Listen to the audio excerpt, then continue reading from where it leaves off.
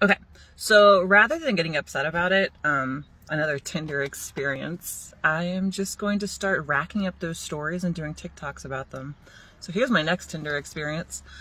So I went and met up with this guy. We hit it off. It was fine. We did stuff, and then we went and got tacos, and then I came back and we did some stuff.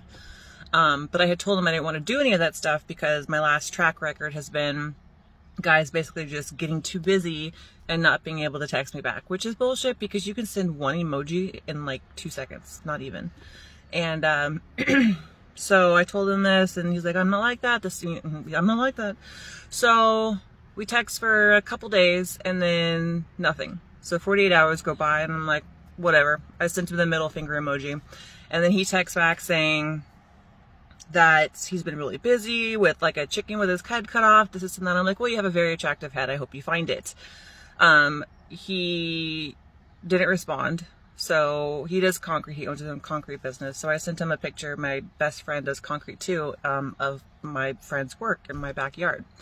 And he texts back saying, who's this? I'm like, no one. It's fine. Don't worry about it. And it goes, oh, Apple Surrey lost all of my contacts. So I'm like, okay, that's very possible. I didn't really believe him, but still, I'm like, it's Brian from Tinder. And he goes, oh, the smartass just friends lady. I'm so confused. Like, where, huh? Can someone explain this to me?